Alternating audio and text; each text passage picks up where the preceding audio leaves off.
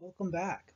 In this set of slides, I'm going to be talking about something we call premise indicators and conclusion indicators.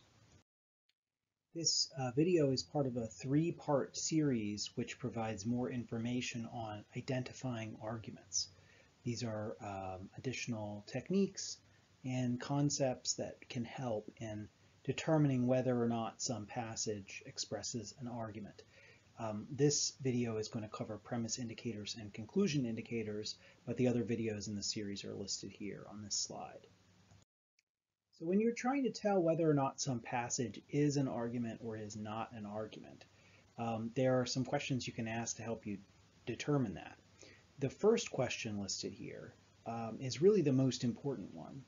It's, in a way, what defines an argument. And so if you look for this, and you accurately determine whether or not the passage includes this, that alone will tell you whether or not the passage includes an argument. So the question is one of the claims in this passage being argued for on the basis of another of the claims, or any other of the claims, or some set of the other claims? In other words, are some of the claims intended as justifications for others? If so, then the set of claims is an argument, and if not, then the set of claims is not an argument. Another clue you can use, not as fail-proof as the first one, but useful sometimes to get a handle on, again, the question of whether or not a passage is an argument, is the question of whether or not there are these things we're calling premise indicators or conclusion indicators in the passage. So I'm going to say more about what those are. Here I have a list of some words that often signal that what follows those words is a premise in an argument. These are what we call premise indicators. And I have a list of words that often indicate that what follows them is a conclusion of an argument.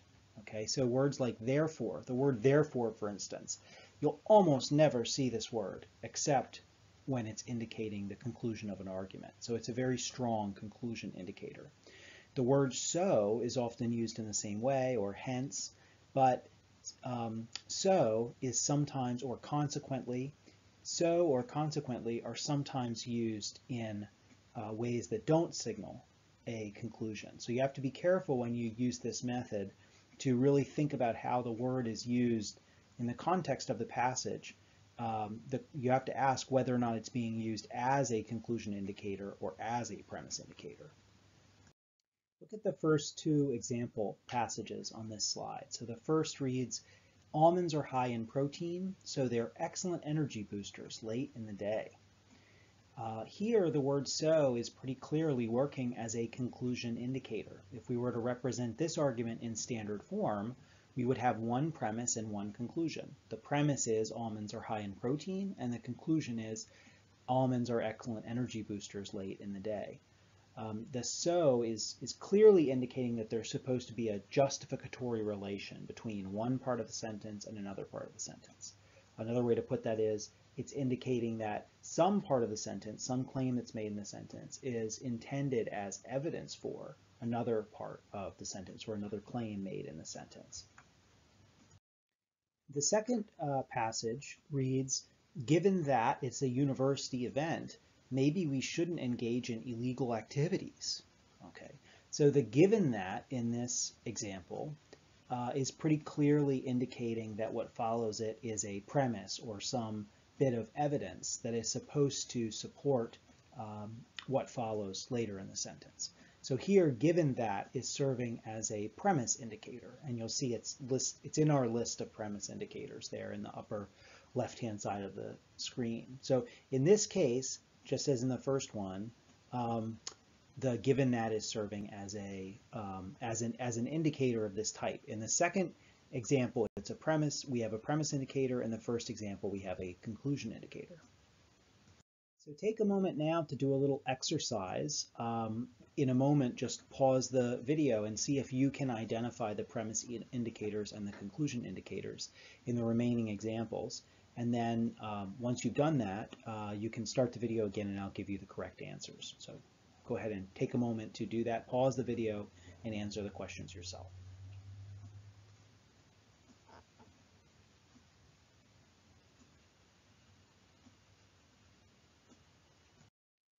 Okay, here are the correct answers. In each of these cases, actually, we have a premise indicator. So number 3, the because, is serving as a premise indicator, since what follows it immediately is a premise. In number 4, since is serving as a premise indicator. And in number 5 is shown by the fact that is serving as a premise indicator. Now, I mentioned this earlier, but I want to emphasize it by saying it again, that not every case where one of these words appears is a case where the word marks a premise or a conclusion. I want to give you some examples where these words are used and they are not serving as premise indicators or conclusion indicators. Look at the first 2 examples here. Both of these passages include the word since, which is in the list of our premise indicators. But only one of these is using the word as a premise indicator. So can you tell which one is using the word as a premise indicator and which one is not? You can go ahead and pause the video and try to do that if you like, and then I'll give you the answer.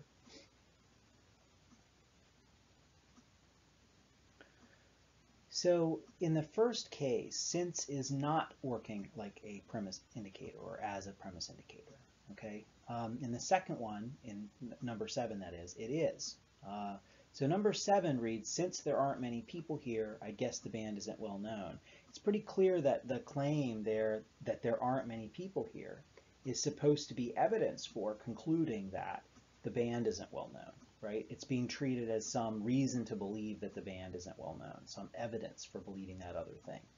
Whereas in the first passage, number 6 on the slide, since is not signaling that kind of relation. What follows the since here is just a temporal period, the 1970s. Okay, presumably lasts from 1970 all the way through the end of the year 1979. That's the entirety of the 1970s, 1970 from January 1st, 1970 all the way to December 31st, 1979. And the claim is that there hasn't been a single great new rock band during that time.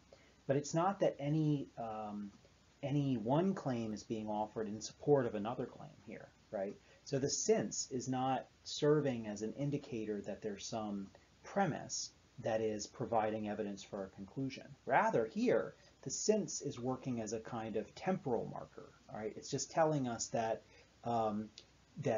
there's a period of time since the 1970s is basically referring to a period of time from January 1st, 1980, all the way to the present, right? And continuing on, but all the way to the present, really. That's what the word since in this context would mean. And what's being said is that there hasn't been a single great new rock band during that time. So again, in the second case, since is working like a premise indicator. In the first case, the word since is doing something different. It's communicating something about time, but it's not communicating something, as in the second case, is not communicating something about relations between 2 claims where one is supposed to provide evidence for the other. Now you might be wondering, how do I tell whether or not one of these words is being used as a premise indicator or a conclusion indicator? Okay, so there are 2 tests that you can do. They're not perfect tests, but they are at least, they're sort of like indicators of whether or not the words are serving as premise indicators or conclusion indicators. So one is you can ask, does the indicator connect to different claims? And what we see when we look at the comparison of 6 and 7 is it doesn't, because the 1970s is not a claim. It's not a declarative sentence, right? So since is not serving as a connector or a descriptor of a connection between 2 independent clauses or two independent claims, I should say. The other test that you can use is something called the substitution test, which is you ask, can I substitute in one of the other premise indicators for the one that's in the sentence now and get a sentence with the same meaning, okay? And again, neither of these are perfect, but let's try using this substitution test for 6 and 7. So imagine we substitute the word because for since, okay? In the first case, the sentence would read, because the 1970s, there hasn't been a single great new rock band. That is an entirely different meaning to the sentence. So number 6 would fail the substitution test in that way. So that would tell us that that since is not working like a premise indicator in that sentence. What about the second one? Because there aren't many people here, I guess the band isn't well known.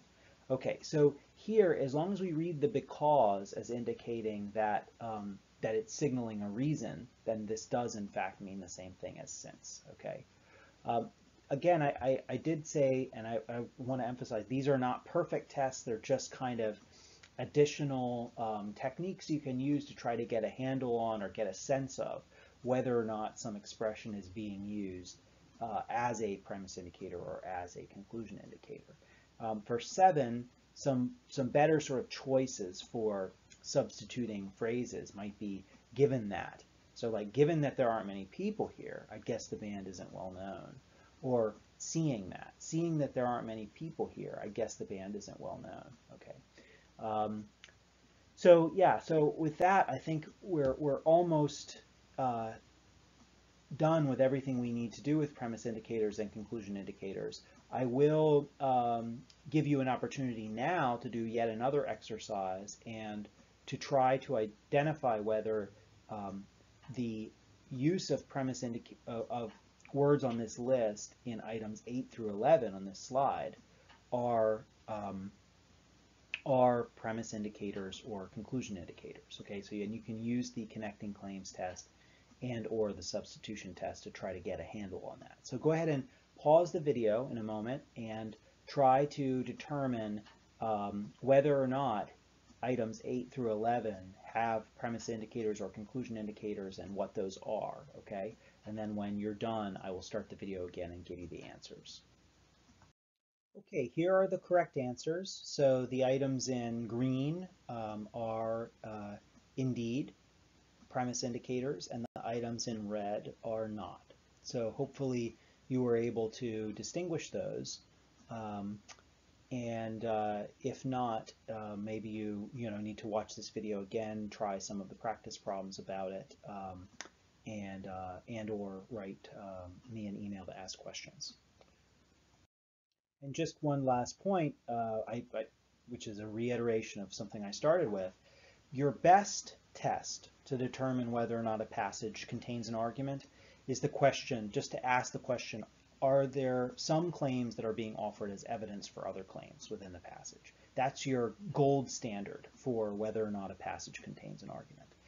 But you can use the presence of these words that fall into the premise indicator and conclusion indicator lists. You can use those as a clue to whether or not that other thing is happening. That is, whether or not some claims are being used as premises to support other claims. When you do that, you have some additional techniques you can use to try to find out whether or not those words are serving that function in the passage. And that's what I call the connecting claims test and the substitution test. If those tests and that way of thinking is not terribly helpful for you in doing this, and you find just asking the first question easier, that is just fine too, because that again really is the gold standard for determining whether or not a passage is an argument. So if you're able to do that effectively, all the other stuff is really just incidental or of secondary importance.